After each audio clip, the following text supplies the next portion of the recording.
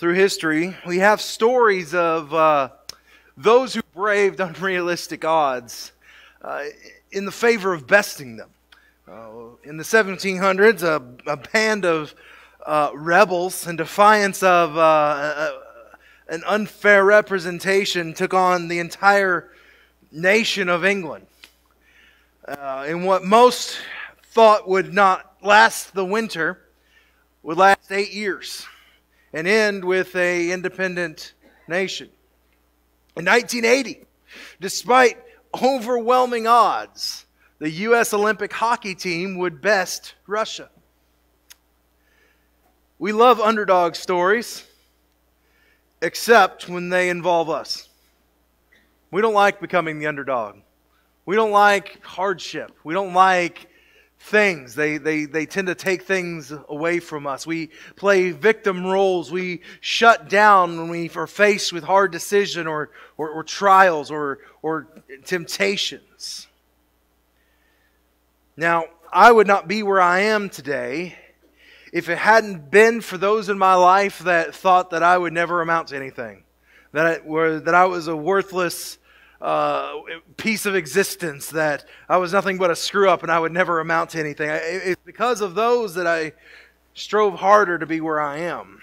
And that's not the answer to today's question, by the way. That's probably not the healthiest thing in the world to do. But today, I want to divulge a great, what I hope, inspirational secret to us. And it's not a secret as so much as it's just forgotten most times.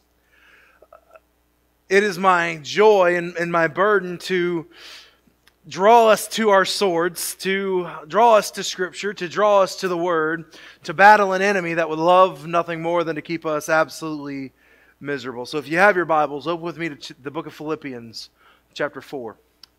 The book of Philippians, chapter 4. And we're going to begin reading in verse 10. Philippians chapter 4, verse 10. Once you have drawn your swords, and I ask if you can and you are able to, would you stand with me in the honor of God's Word this morning? To Philippians chapter 4, verse 10. God's Word says, I rejoiced in the Lord greatly that now at length you have received your concern, or you have revived your concern for me. For you were indeed concerned with me, but you had no opportunity. Not that I am speaking of being in need, for I have learned in whatever situation I am in to be content.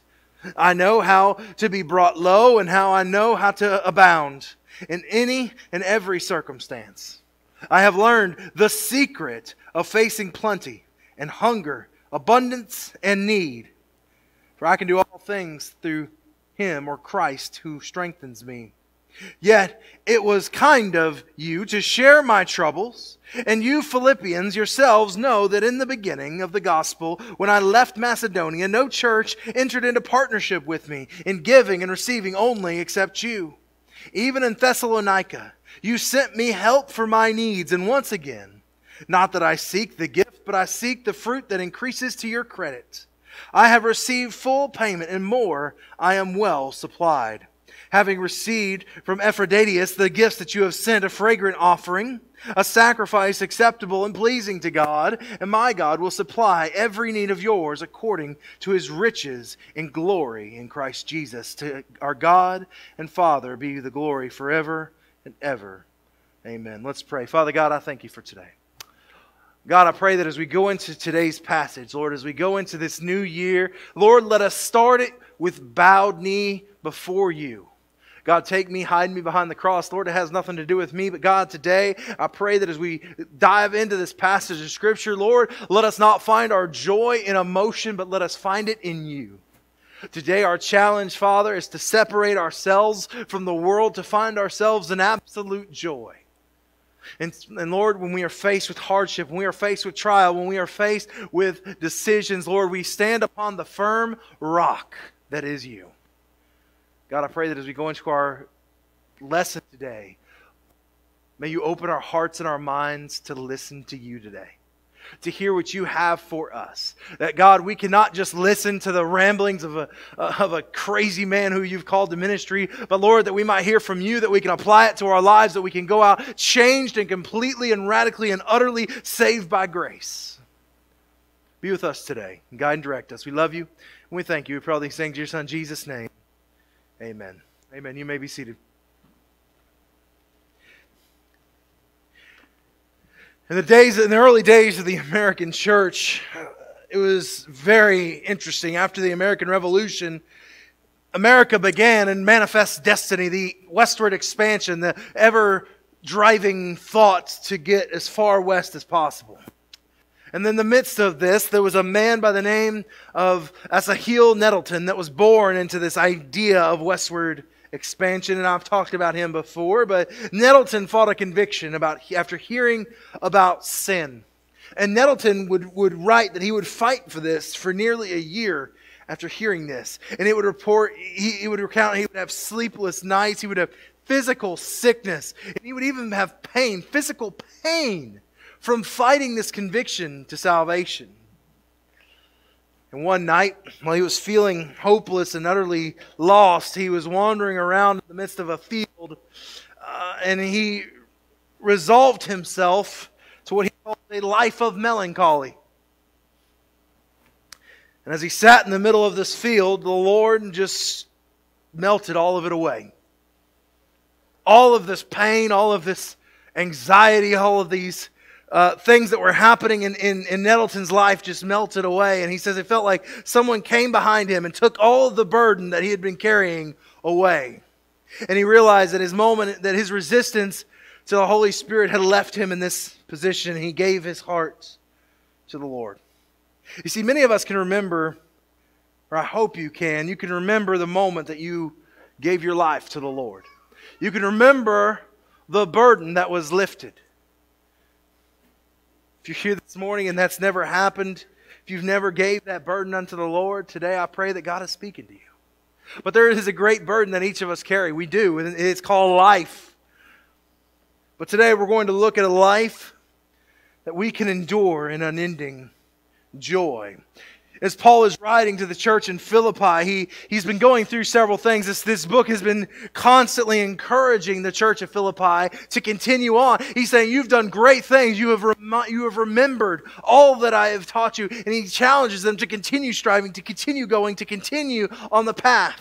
And he gets to this point where he is rejoicing with them. And he gets to this last point when we talk about God's provisions. And he says in verse 10, he says, I rejoiced in the Lord greatly, that now at length you have received, or I'm sorry, I keep saying received, you have revived your concern for me, for you indeed were concerned for me, but you had no opportunity.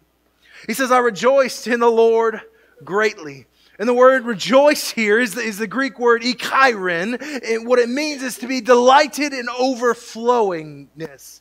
In fact, its root word kairos comes from the great word that I dislike so much that we get in James 1, that we are to rejoice in trials of various kinds. When things go wrong, when things are absolutely at their worst, the Bible calls us to rejoice. And that is the most impossible thing to do. But here we have this word yet again. He says, I rejoiced in the Lord greatly. This overwhelming rejoicing that happens. And Paul, in this statement, he's saying he's rejoicing with the church in Philippi. Understand that this man who had no business truly rejoicing, if you studied his transformation, his oppressions, his constant life situations, this man who, if anybody in the world had a reason to complain, he stood and he rejoiced in that moment.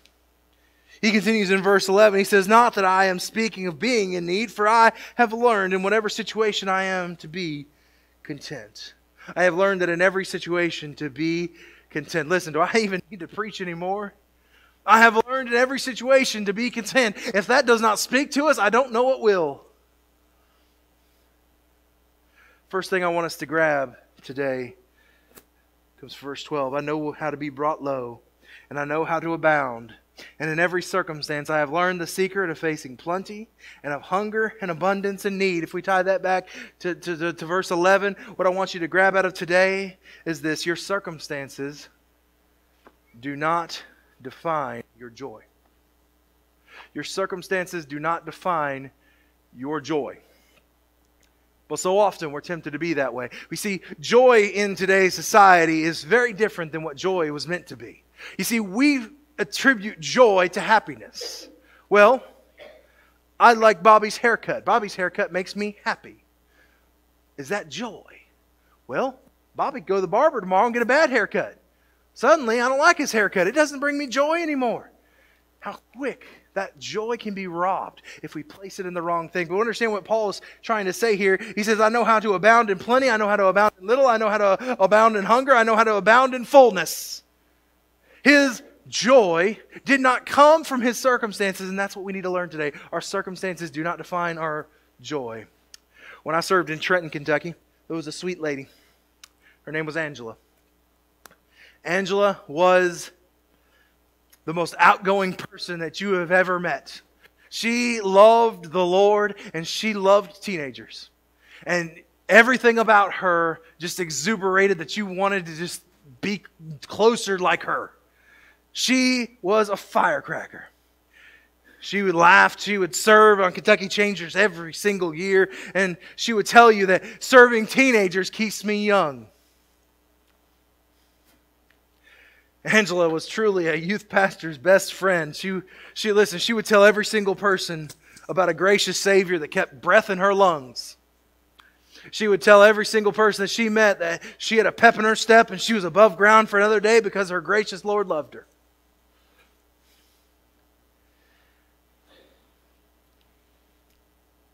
And then you found out Angela was dying. She had stage 4 cancer. I don't think I ever saw Angela frown. She lost all of her hair, never batted an eye. She lost a ton of weight, never batted an eye. Her health declined so rapidly, never batted an eye. She was just as cheerful the day she passed.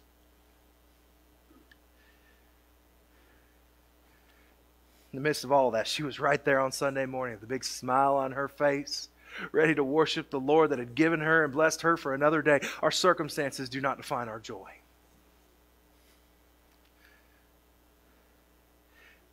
This coming year, our church theme is the year of try. We're going to try some things. It may work, it may not work. That's okay. There's an interesting article that I keep getting sent. The average... I'm going to get myself in trouble. The average tenure for a pastor in America is about 2 to 3 years per church. So, Lifeway decided, why on earth is our pastors quitting on the 3rd year? Well, if you know anything, the honeymoon period's over. Makes sense. But they say the 3rd year at a church is oftentimes the most difficult year a pastor will face. Don't know. People's expectations have changed, all of that. So as we go into this year, we've already had the year of growing pains. That was last year. So now, this is the year of joy. We're going to try a bunch of things this year. This is the year of try. We're going to try some things. We may succeed, we may fail, but ultimately our joy will not be defined in our successes. Our joy will be defined in the Lord. As we stand and we rejoice in being debt-free, what a wonderful way to rejoice. But we are going to continue rejoicing in joy that comes from not being defined by success of these things, but that. Every year, this time, people make resolutions, New Year's resolutions. Your joy is not defined by the fulfillment of those resolutions. If you make any change this year, let us learn to be content with what the Lord has placed us in. That's truly where it comes from, as Paul is saying here. He says, I have learned to be with a lot and without. You see, Paul worked the majority of his ministry. Paul didn't just magically have a bunch of money. Paul worked, he traveled, he did his service alongside his ministry. And as Paul would be kicked and spit and stoned and run out of towns and all of these things, he rejoiced in what the Lord had placed him in. And that's exactly where we need to be. We need to rejoice. He says, I know how to be brought low and how to be in abundance and facing plenty and facing hunger. And listen, this is something else I want us to grab out of this. Have you ever found it harder to be faithful when things are going great?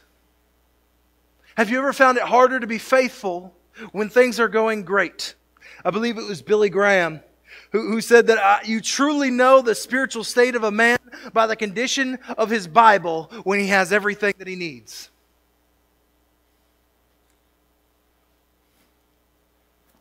See, hardship drives us to God.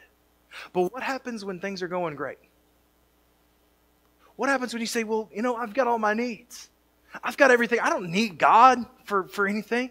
It becomes harder to dwell in Him. It becomes harder to remember the Lord when we have everything we need. Maybe you have that new job. Maybe you have that house. Maybe you have that car. Maybe you have something. And you're saying, well, I don't necessarily need to rely on God for everything, but you still do.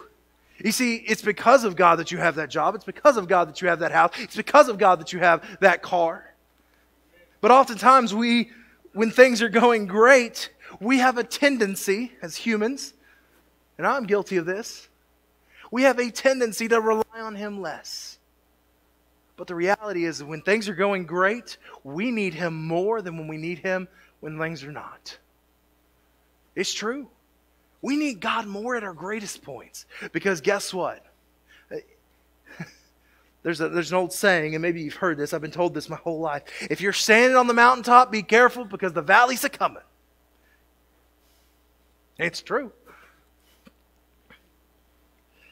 Paul says, I have learned. And the Greek word here is monthenio. It means to be better educated. It means if you were to have a lesson that teaches you something. Paul's saying that throughout my life I have learned, I have been educated, I have gone through these circumstances that have better enriched me to be able to deal with. For example, if you didn't know how to do something, like for example, I know nothing about plumbing. If I was to come and sit with Austin and Keith as they were doing all that plumbing and I might have learned a little bit of plumbing, that's what that word meant. That your experience taught you something. That's what Paul is using here. This is our life experiences teach us something, and that should teach us that we should rely on our joy in the Lord alone. Next to this Lifeway verse that I'm sure all of you know and probably can recite, and everybody in the world can probably recite this verse. I can do all things through Christ who strengthens me. Philippians 4:13. I can do all things through Him who strengthens me, or Christ, your Bible might say. John Calvin said this, as he boasted of the things that were very great in order that he might not be attributed to pride or to furnish others with the occasion of foolish boasting, he adds that it is by Christ that he is endowed with this fortitude. I can do all things, he says, but it is in Christ, not my own power, for it is Christ that supplies me with strength. Hence, we infer that Christ will not be less strength and invincible in us also. If cautious of our own weakness, we place reliance upon His power alone. When he says all things, he means merely the things of which he belongs to his calling. You see, Calvin kind of alludes to this, but what I think Paul is trying to teach us here is that there is a measurement that is in place. I don't want to sound like a prosperity preacher, but you can do all things, but there is a limitation that is placed. It is through Christ. You see, we live in a society today that tells us that we can do anything. You can be anything. You can go anywhere. You can do whatever you want. We can do all things. We use this oftentimes to strengthen us. We can do all things through Christ who strengthens me. And we shorten it here, say, I can do all things. Well, listen. I can decide today that I'm going to play UK basketball. That does not account for the fact that I have zero athletic skill in my body. I know that's very deceptive. My body is rippling with what looks like athleticism, but I have no athletic skill in my body. And I cannot account for that as I go play UK basketball. But if God willed it, buddy, we be leaving here today. UK be announcing they're starting a Fat Boy League and they're going to get my phone number. But I can do all things. But there's a condition, there's a measurement, there's a clause there through Christ who strengthens me. See, this lie has been told to us for years. We falsely believe that we can do anything, and it leads in our own ability, in our own power. And guess what? When we get to the end of that road and we've tried in our own ability and our own power, and we're stuck and we're still in the same exact place, and we pout and we say, God, why did you forsake me? Because you said I could do all things. And then we get mad, and then we get upset, and then we get sad. But we didn't listen. He says, I can do all things through Christ who strengthens me. It wasn't about what clay could do. Because let me tell you, God gave clay no skills. I couldn't do anything. Your pipes burst your house, I don't know what to do. I'm going to call Keith. God gave him a skill. God didn't give me a skill. But I can do all things through Christ who strengthens me. Spurgeon similarly sums it up by saying that there is a measure of a man that he can indeed, there is a measure of a man he can indeed, so all things, but not by his own willpower. But he can do all things, but not by his own will and power. Sorry. You see, this is what we know as a first person indicative present finite verb. I know that's a lot of words, so when you get into Greek, that makes a whole lot of sense. You see, what that means is it's tied to another meaning. When we look at this sentence, when we diagram it, it truly means that your ability, your measurement of doing all things cannot be fulfilled, it is conditional to the second part of the clause that is through Christ. You see, the words are tied together. Even in the Greek, you cannot separate the two together. You can indeed do all things as long as the condition of being in Christ's will is accomplished.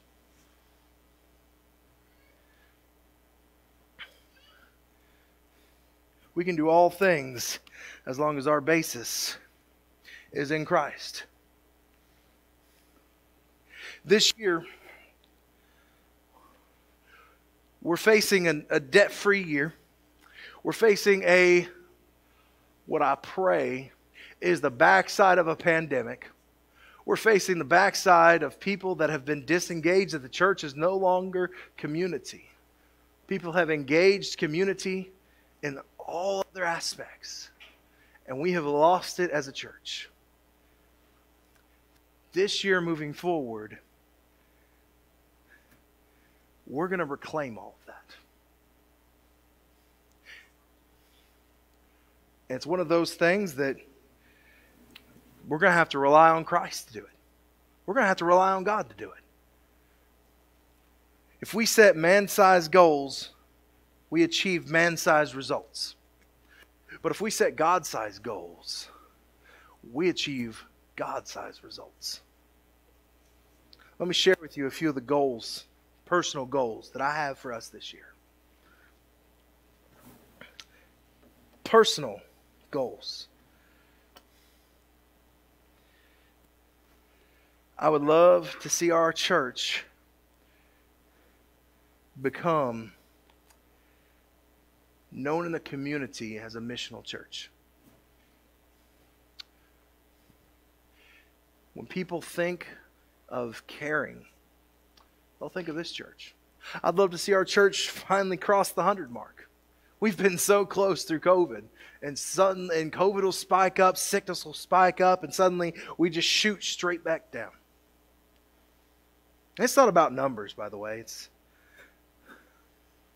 I want to see us be known as a church that is so caring, loving, and welcoming that we connect every generation to Christ to change their lives. That we live out our mission statement here as a church. That we become known as a church that is connecting every generation, not just the young generation, not just the old generation, every generation to Christ.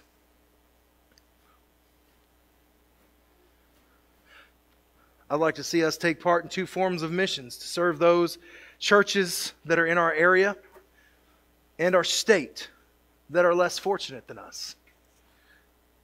I know it may be hard to imagine, but there are a lot of them. There are a lot of them that don't have a quarter of what we run on a Sunday morning.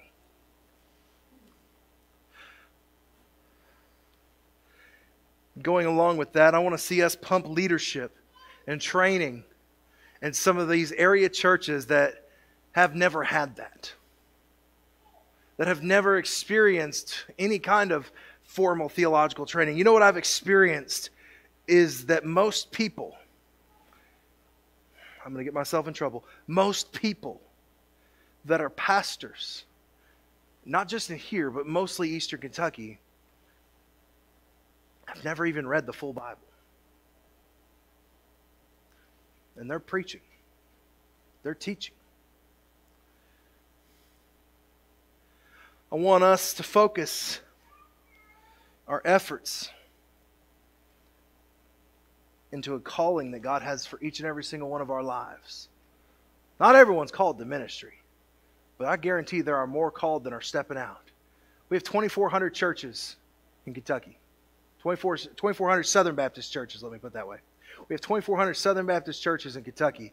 Of those, almost 600 of them do not have a pastor. We just don't have pastors to fill them. I want to see us strive to fulfill the great mission that God has given us. Here in the next few weeks, what I'm going to do is I'm going to have us, I don't know if I'm going to make a bookmark or just what it is yet, but you're going to get a number from 1 to 15. I want to see us baptize 15 next year. 3 times more than we baptized last year. And you're going to get a number, and you're going to be praying for that person. If you're number 3, you're praying for the 3rd person to get baptized this year. If you're number 1, you're praying for the 1st person that's going to get baptized this year. And I want you to carry that thing with you, and I want you to be praying earnestly all year till God fulfills it. See, as we go into this year, my goal is to set some God-sized expectations as a church that only God can fill. Listen, we may only get 1 baptism next year. That's great. That's still 1 more than we would have had. We may not cross the 100 mark. That's great. We still strived. We still achieved. We grew. We deepened each other. We come alongside of each other. We fellowshiped together. We reached out. We tried.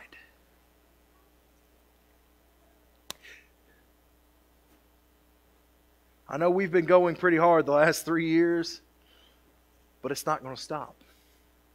Because the moment we stop is the moment we should give up. But all of this has to be in Christ. Who does it? It has to be God's plan that accomplishes all of that. My measurement has been laid out, and I've been praying about this for the last couple months of God, what do you want from this church this year? And we've laid it out, and now we need God to do it. We can do all things through Christ who strengthens us. All right, I'm about to hit warp speed here. Go with me to 14. Yet it was kind of you to share my trouble. And you Philippians know that in the beginning of the gospel, when I left Macedonia, no church entered in a partnership with me in giving and receiving except you. Even in Thessalonica, you sent me help for my needs once and again. Not that I seek the gift, but I seek the fruit that increases to your credit. Last thing I want us to draw out of this, God's in control. You see, yes, it was the church of Philippi that helped, but it was in the spirit of unity and the spirit of God in which they helped. See, God has a purpose and a plan for each and every single one of us that does so many great things that we cannot truly understand. Sometimes the simplest conversation can have a God-sized impact, but you never know. We are called to be faithful to spread the seed. We cannot grow it. We cannot water it, or we cannot make it grow. We can water it, but we can't make it and force it out of the ground. But God is the one who does it all. Charles Spurgeon says, "How is it that Christ doth strengthen His people?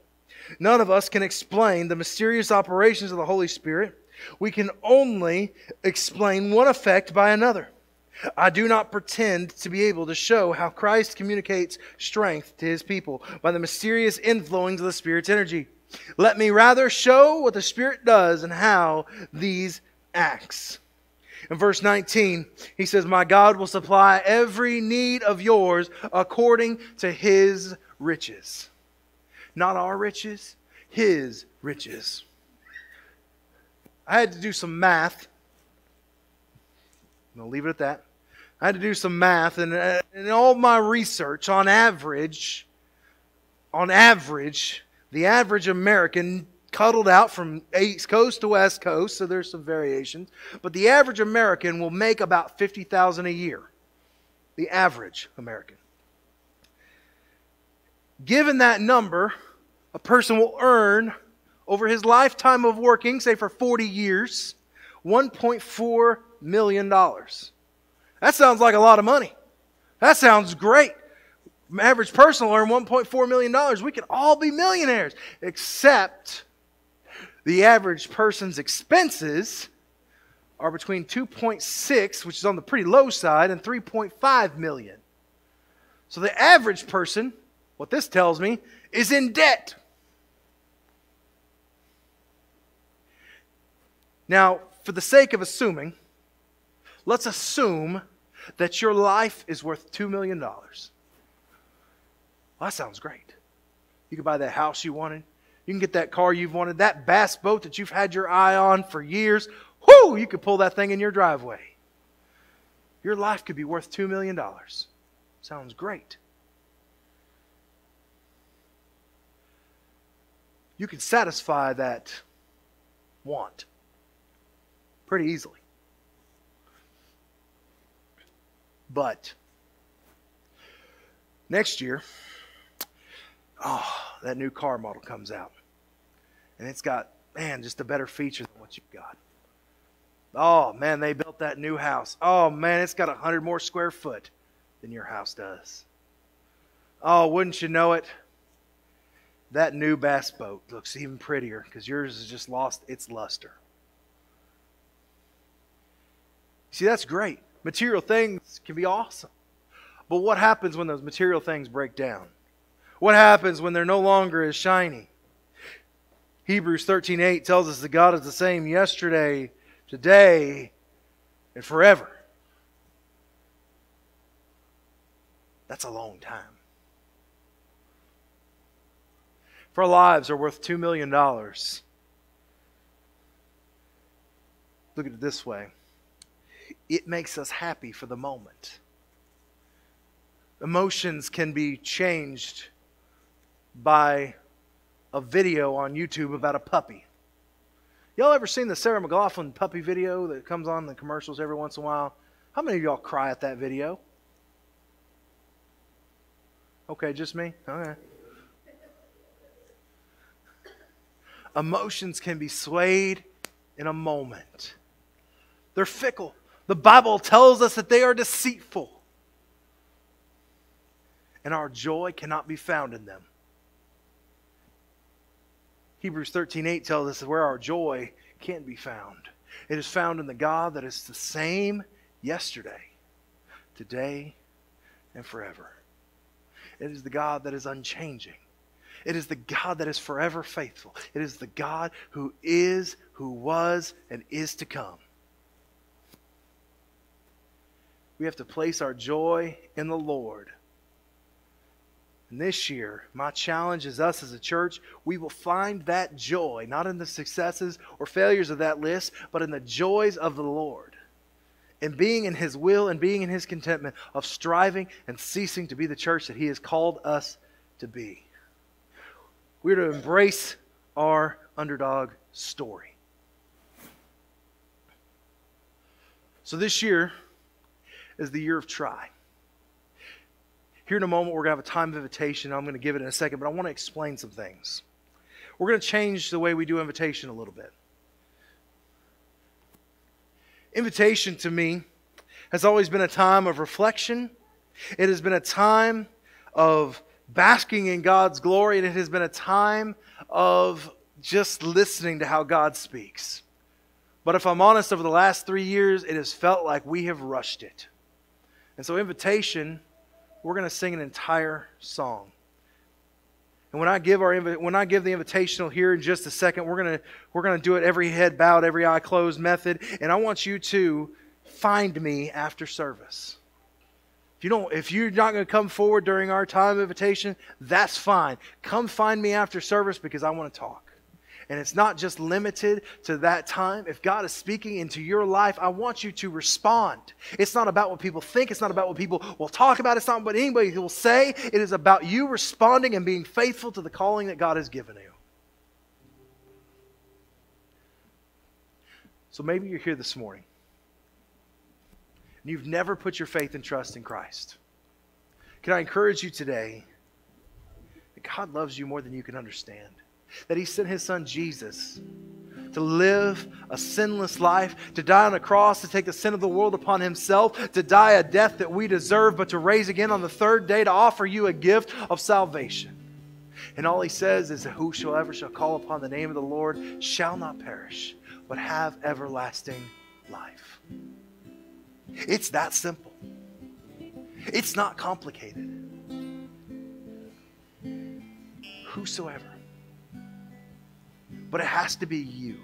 And it has to be heartfelt. Don't do it because your mom wants you. Don't do it because you feel like you have to. Do it because God calls you to. Maybe you're here this morning and you've never put your faith and trust in Jesus. This is your time. Maybe you're here this morning and you've been a Christian for several years. If you were just honest with yourself, you're just saying, I'm not where I need to be. This time of invitation is your invitation to come back.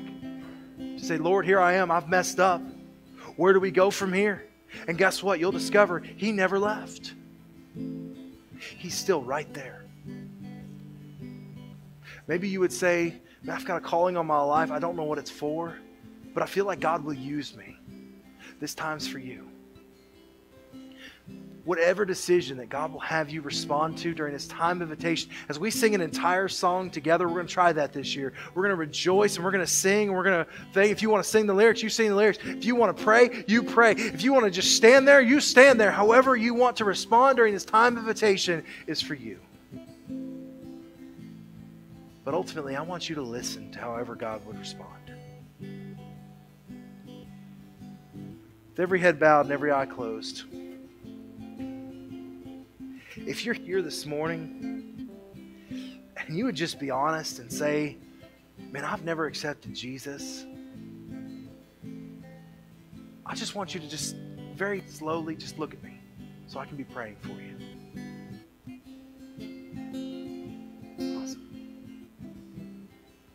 Awesome. I'm going to pray for us. And during this time of invitation, this altar is open. I'll be down front to pray. If you do not understand, or you just don't even feel comfortable, I want you to find me after service and we'll talk. Father God, I thank you for today.